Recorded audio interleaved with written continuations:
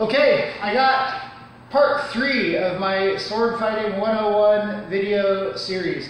And this is going to be for the offside shot. And just like I mentioned with the other two, the flat snap and the wrap, altitude is not really a consideration. Orientation of the blade at angle might matter a little bit, but we're going to cover the offside shot, right? Like how to hit stuff on that side of your opponent's body. Here's what we're going to do. As a learning tool, we're going to start with the sword over on this side of our body, right? And like once you get good at it, I can tell you that this and this are pretty much the same angle, right? Or the same starting position.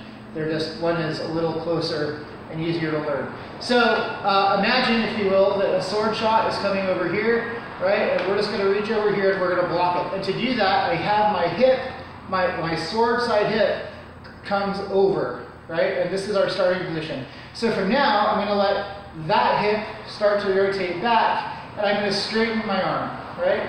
So our force is generated right here with that hip moving backwards, and I let my sword come out. Cool. So from here, we want a good follow through so we don't hose our joints.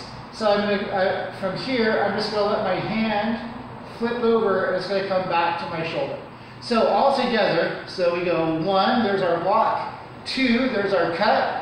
At this point, I've either hit or missed my opponent. So then I'm just going to let my hip come, kind of do a little pop that way, and it's going to flip back to my shoulder, right? So we go 1, whoosh, and back to my shoulder. 1, there's that hip push, pull back, and a little bounce back, right? And you want a good whooshing action on the sword. Cool. And that's the third blow. So between those 3 things, between that the onside snap, right, or for sake of terminology, we'll call it a forehand. For the wrap, right, gets to the back edge, and for the offside, we'll call that a backhand shot, right? You can hit pretty much every spot on the opponent's body, and we'll talk about the vertical flip shot in video 4, if that's ever a thing. Thanks.